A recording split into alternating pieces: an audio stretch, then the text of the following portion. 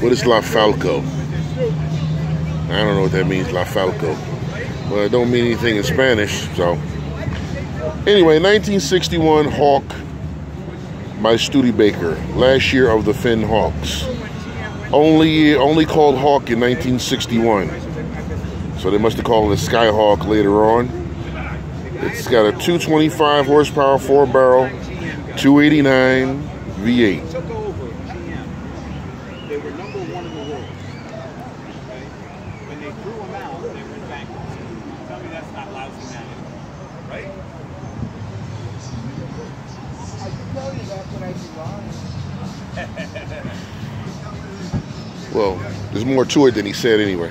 I'm sorry? There was more to it than he said. Oh, there's always more to it. There's always more to it. There is. You can be making money.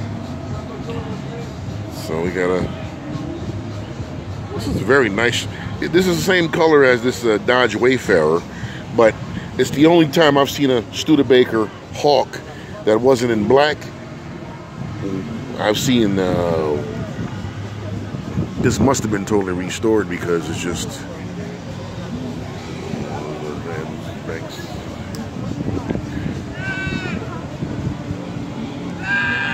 That's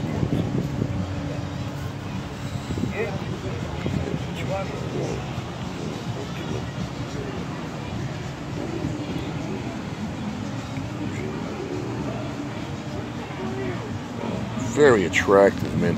The interior. When I see these green cars, they always remind me of a Listerine. It's minty fresh. Minty fresh. This is the last year they put fins on these. Look at that. Two-tone chrome trim. It says Hawk. Big giant white walls. Got your fins right here. Carpeted trunk. Carpeted spare. Oh. Twin dual exhaust. Chrome looks good, you know. Says Studebaker spelled out in big long letters on the trunk lid. Oh man. Yep. Any chance you could send that to me? No, you can see it. It's gonna put it online. It's gonna be on YouTube on my channel. What's your channel? It's this channel's Bronco McBain. Bronco McBain? Bronco McBain. I gotta write that down. I'm not gonna Oh, don't worry about it. When I post it, I'll make the make, model, and year the title of the video. Okay. So you just, what is 1961 Studebaker Hawk, and you know, you'll remember that. But I gotta tell you, I won't post it for a couple of weeks though, so don't, yeah, so wait, like Thanksgiving time or something like that, you know, yeah. So. Great. Yeah. Let me just get over this side here. Alright, slide through, yeah, so very, very attractive car. It's like perfect shape. To the first time I've seen one in perfect shape. I've seen the ones at the auction, and when they get to the auction, they never look this beautiful. And you know, like when I showed you earlier, was the 1959. This is nice. And here's a sticker from was the dealer, the MSRP. What are we talking about here?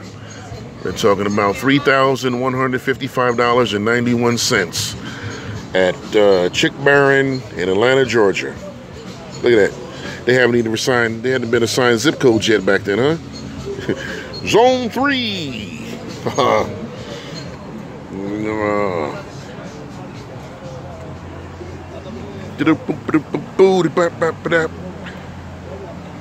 Yeah. So 1961 Studebaker Hawk, last year with the fins, has a 4-barrel 289 V8 in it. This fucking beautiful car. Look at this. I gotta look for one of these.